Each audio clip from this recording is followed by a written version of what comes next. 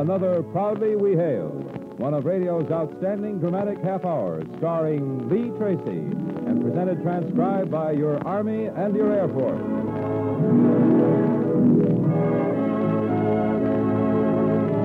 From Radio City, New York, here is your star and host on Proudly We Hail, the distinguished Broadway stage, screen, and radio star, Lee Tracy.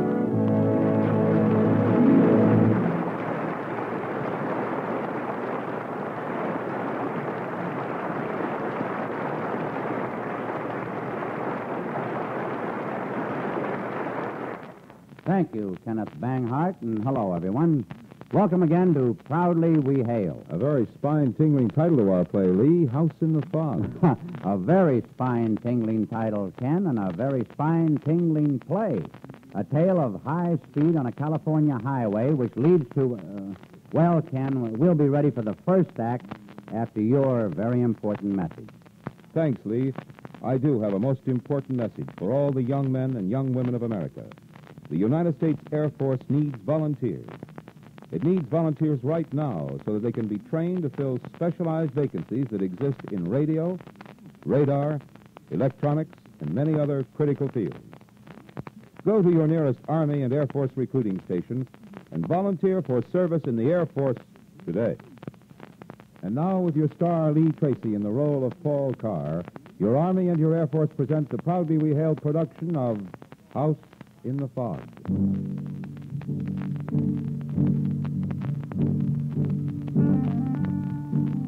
One of the characteristics of our age seems to be that we're always in a hurry. Paul Carr was a perfect illustration of this observation, always in a hurry.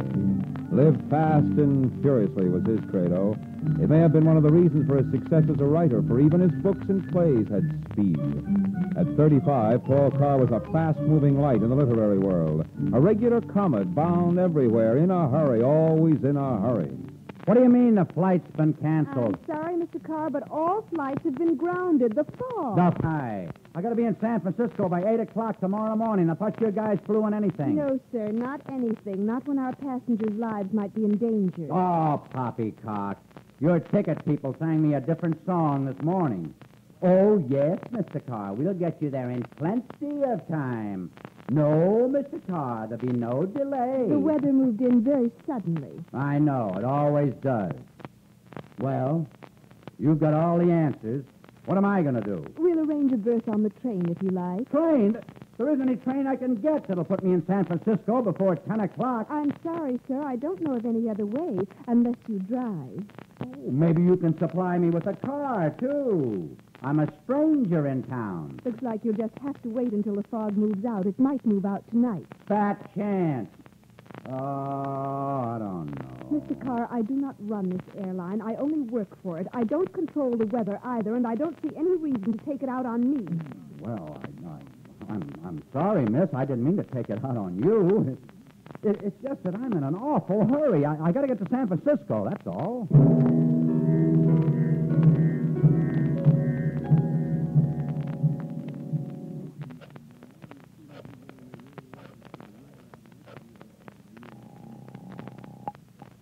Ready auto service. I want to get to San Francisco by morning. How much do you charge? What time in the morning? By 8. You don't want to drive, you want to fly. That's right. But with the fog, I can't. How much? Just you? That's right. To go to Sacramento, the two of you can split the cost of there.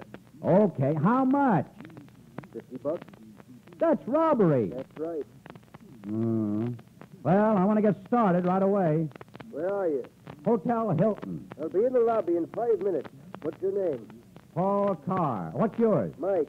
Cash in advance, Mr. Carr. If you guarantee to get me there by 8. Barring anything unexpected. Yep, I'll get you there. It's awful foggy. You want to go or don't you, Mr. Carr? What about the other passenger? She's here all ready to go. A woman? That's right. You got any objections? Oh, no, I guess not. Okay, then hang up so we can get started.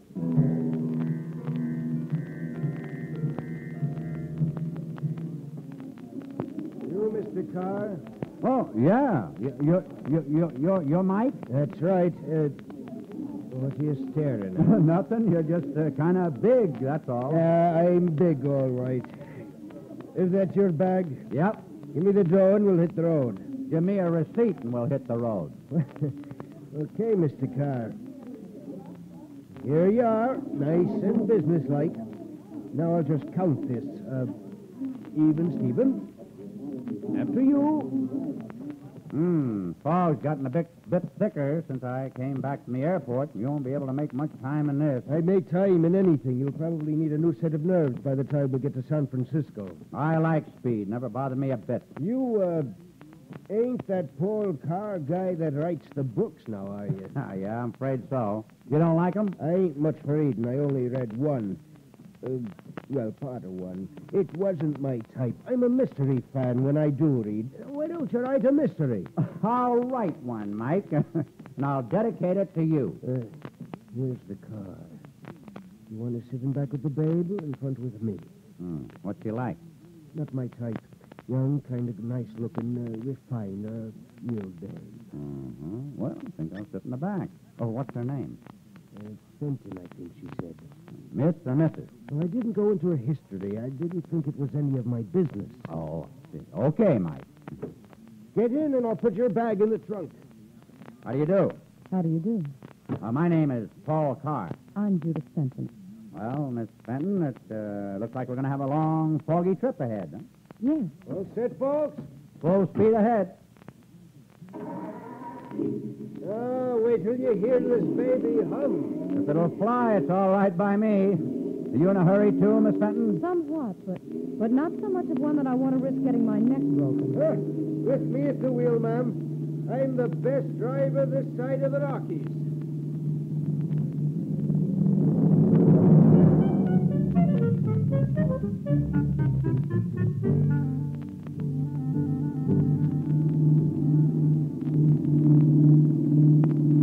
He certainly wasn't kidding, was he? Oh, I wish he'd slow down. Oh, don't worry. He knows these roads, and he knows his car. But the fog, you can't see a foot. Have a cigarette. Maybe that'll help. Oh, yes, I would like one. Thanks.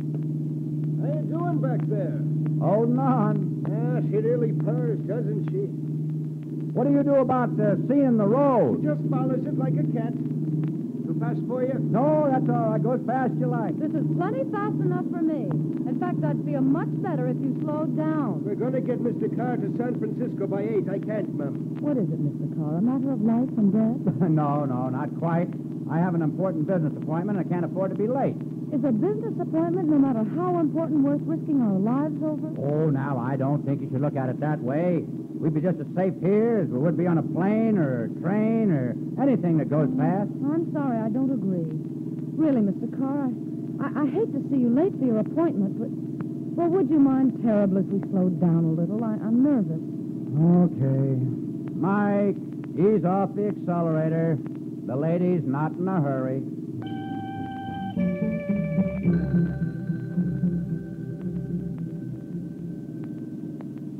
Maybe she's asleep. We could give her the gun again.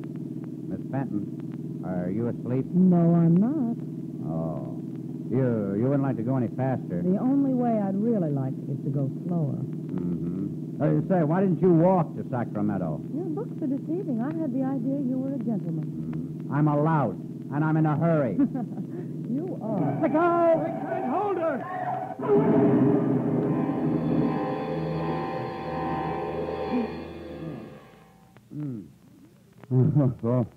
What happened? What happened? Miss Fenton! Miss Fenton, you all right? What? Oh, yes, I think so. What happened? We missed that curve, I guess. See if we can get out this door. No, we're on our side. I'll have to climb out through here. I'll go first, and I'll pull you out. Are you sure you're all right? I'm not sure of anything. Just get me out of here. Take it easy now. Everything's going to be okay. There. Now, give me your hand. Hold tight.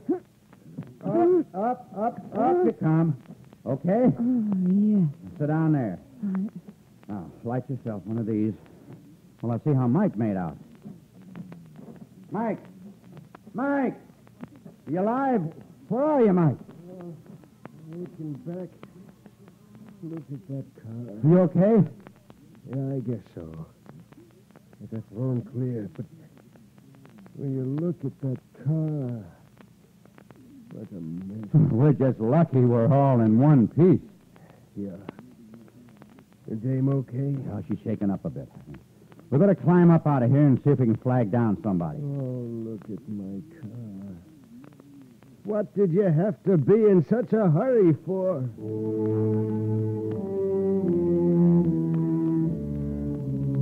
Isn't that a driveway? Yeah, I think you're right. It's a driveway. Oh, I wish you'd had the same attitude about being in such a hurry. Oh, I'm sorry. Really, I am. Well, you should be. It's a miracle none of us were hurt. I'm hurt. My honey's nothing but a pile of junk. Well, it's just what you deserve. You should know better. Oh, you sound just like a school teacher. Well, that's because I am. And the children I teach are a good bit younger than you in years, Mr. Carr. But mentally, they have far better judgment. I'll bet you're awful rough on them, too. Hey, look. There's the house. Lights in the windows. People must still be up. Ah, big place, isn't it? Not many houses around here. Well, here goes. Maybe you'd better let me do the talking. Now, Miss Fenton, why don't you just save your breath?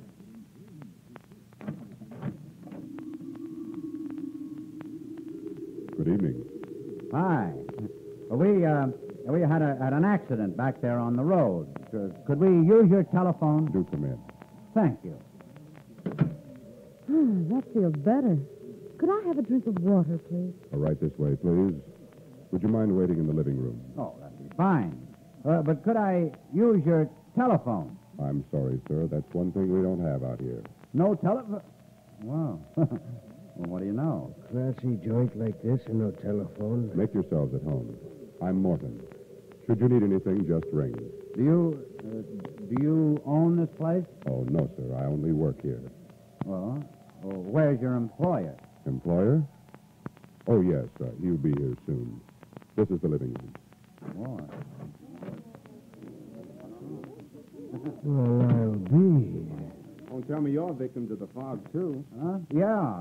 Yeah, I guess we are. Our car ran off the road. Well, my name is Rogers.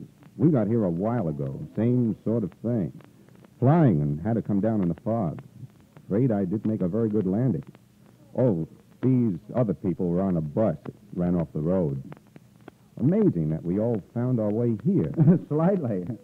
Well, what do we do? Just sit here and wait for the owner of this nook to show up? I guess that's about all we can do.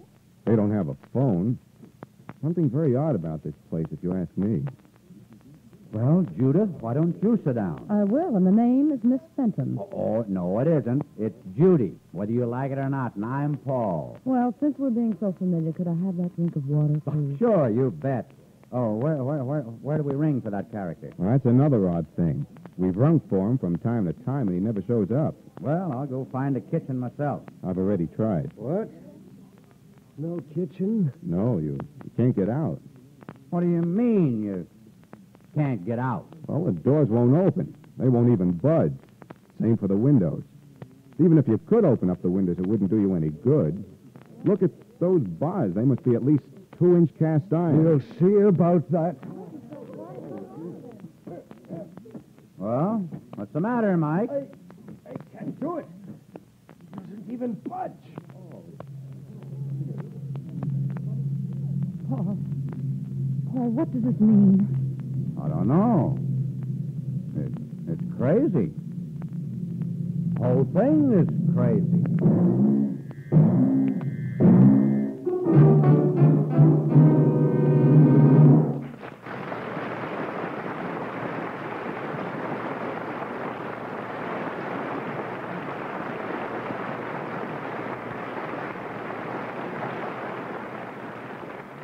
Lee Tracy, starring in the role of Paul Carr in the proudly we hail production of House in the Fog, will return for the second act in just a moment. These are critical times. Each day, the headlines bring news of grave situations. Headlines that indicate our freedom is being challenged, our American way of life being threatened. But there are headlines, too, about the number of young men and young women of our country who are meeting this challenge by volunteering to serve in our armed forces. And right here, I'd like to point up the needs of one particular branch, our Air Force. To continue the marvelous job it is doing now, and what it may be required to do in the future, more young men and young women are needed. Here is an excellent opportunity to help your nation build and maintain the best-equipped Air Force in its history. Also, as a member of the Air Force, you can take advantage of countless educational facilities which may help you plan a career. Drop in at your local Army and Air Force recruiting station today. Talk to the recruiting sergeant. Learn for yourself how you can be of tremendous help to your country in these critical times by volunteering in your Air Force now. You are listening to Proudly We Hail. And now with your star, Lee Tracy, in the role of Paul Carr, we present the second act of The House in the Fog.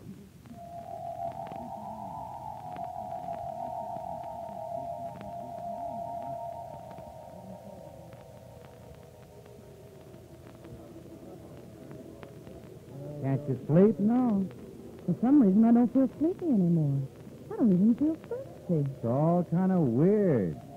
Mike and I should be trying to tear the walls down to get us out of here, but I feel kind of resigned to the whole thing. Like you'd rather wait here to see what's going to happen.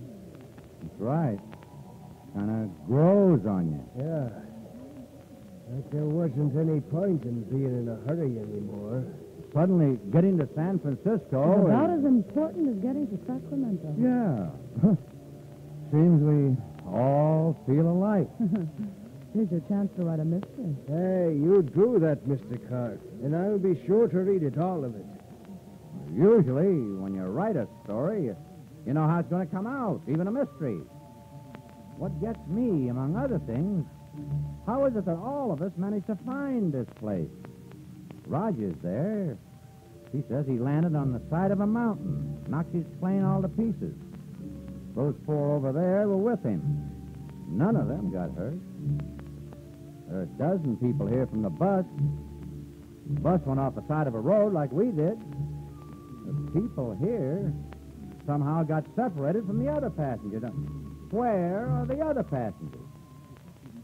What are you trying to say? I don't know, Judy. It sure is screwy.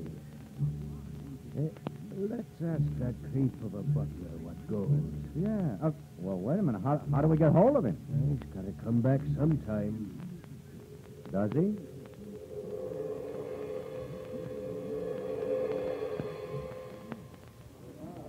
Hey, look, Doc, what do? We sit here till the roof falls in? Well, what do you suggest, Mike? We've tried every way that there is to get out. So you can't get out the windows and you can't get out the doors. What's to keep us from knocking down a wall? And how do you knock down a wall, Mike? There are about 20 of us here, aren't there? Well, if we break off a few table legs and things like that, we ought to be able to do something. What do you think, Judy? Well, I find I'm changing again. Well, I'd like to get out of here very much. I don't like it. Well, it frightens me. I'm getting sort of restless myself. In fact, I'm starting to get sore again. I say, okay. Let's get out of this place any way we can, even if we have to burn it down. Now you're talking. Listen, folks. I don't know how you feel being kept here like this, but we don't like it. We want to get out. The doors are no good. The windows are barred with iron. Now, Mike here thinks we might knock a part of the wall down. Okay. So it's funny. But is it funny being stuck in this place, held prisoners? Anybody who wants to give us a hand is welcome. The rest of you can sit there and look ridiculous. Now, don't get angry. Now, take it easy. There's no need losing our heads. After all, where can you go if you do get out of here? It's a terrible night, and we seem to be miles from anywhere. Maybe our host does have a strange way of making us welcome, but you must admit it's comfortable and not unpleasant here. I'm sorry. I'm not that patient. Well, you can't go about wrecking a man's house. Well, you can if he won't let you out. I'm sure if you'll just be patient for a little longer, this whole thing will be cleared up. Maybe it will, but we're not waiting. Well, I'm sure that the rest of us will insist that you don't start tearing the place apart. Oh, is that so? Listen, Bub, leave us not have any You infractions. might calm yourself. Look, Roger.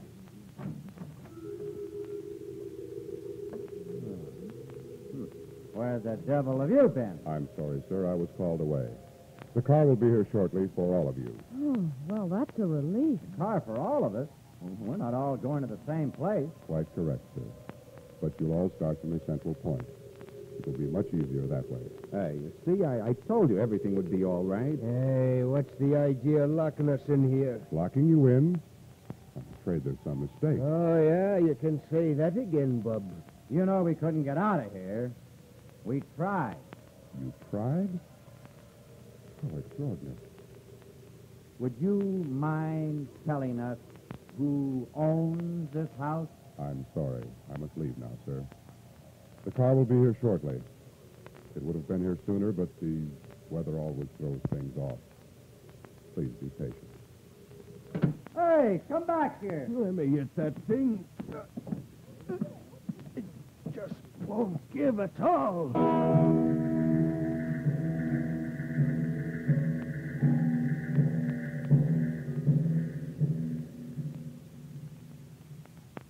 I've thought it all over. When Jeeves there, or whatever his name is, shows up again, we don't stand here like a bunch of wooden ducks. We go through that door, no matter what. But he said the car was coming. Listen, Judy, nothing has been right since we got here. We don't know who owns this house or why we're held here. I'm through being docile. Let the others go for a ride. I say we break out of here and keep running until we get back to the road. I'm all for that. I'll run interference. Well, what about you, Judy? Well, I've come this far with you, or because of you. I might as well go the rest of the way. Good. Now, let's sit here and keep our eyes on that door. Just as soon as it opens, we go through it, and the devil take the hindmost.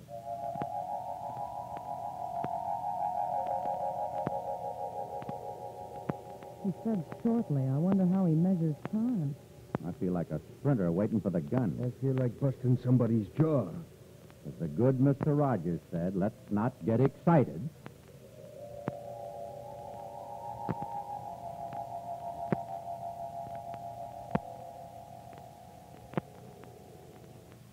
What time is it, Mike? My watch got broken in the festivities. Mine's all smashed. Time stopped at 5 after 9. Well, that takes care of that. I didn't really care anyway. Why don't you ask one of the others? The way they're all sitting there, you'd think they were dead. Yeah. Like a bunch of zombies. Come on, let's go. See here. What are you... Out of our way, Bub. Hold on, Judy. Get him out of the way, Mike. He's as strong as an ox. Really, this is a fine way to act. Go on, you two. I'll handle this guy. Run! Come back here. You can't leave now. The front door's wide open. There's a bus in the driveway. Head off to the other way.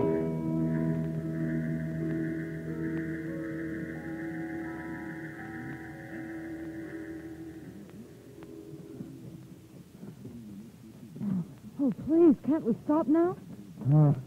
Not till we reach the road. But I can't run anymore. Please, let's rest a minute. We think somebody was after us. Okay. Just for a minute. What about Mike? I don't know. That guy was really giving him a hard time. Shouldn't we wait till he catch up? In this fog, he might miss us altogether.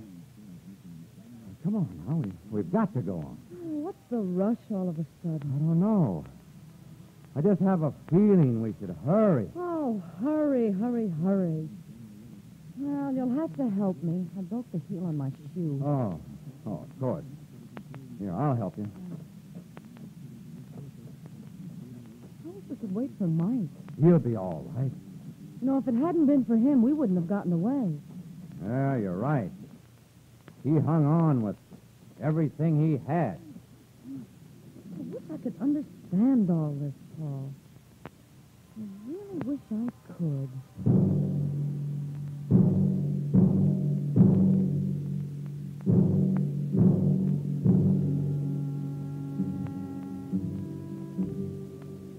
got it, Doc. The big guy's all done, Sergeant. If his body hadn't blocked that engine, the woman, the man, they'd be done, too. You got much chance? Oh, they'll pull through. Both pretty badly banged up. Tell them to get the stretchers and get them down here fast. What a mess. Some guy always in a hurry. Hurry for what? To get nowhere. First the airplane, then the bus, then this auto.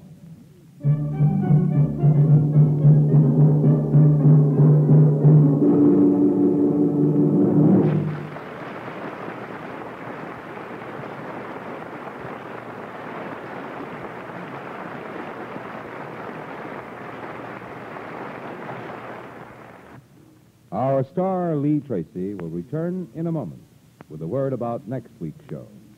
For many weeks now, I've been telling you young men and young women of America that the United States Army and the United States Air Force need you now more than ever before.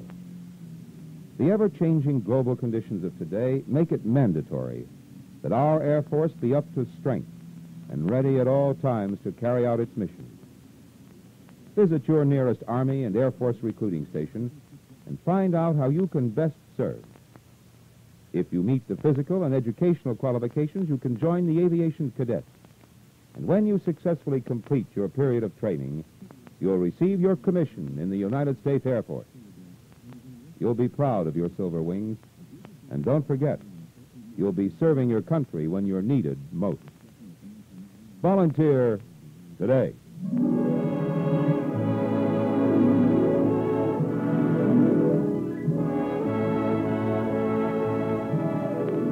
This has been another program on Proudly We Hail, presented in cooperation with this station by your Army and your Air Force. Proudly We Hail stars Lee Tracy. House in the Fog was written by DeWitt Cox. The music was composed and conducted by John Guarnieri. Proudly We Hail is directed by Charles Wilson. This is Kenneth Banghart speaking, and here again is your host and star, Lee Tracy. Join us next week for Proudly We Hail, won't you? Our play is called Hideaway, and it's a story that'll keep you guessing right up to the final curtain. I hope you'll be listening. Goodbye.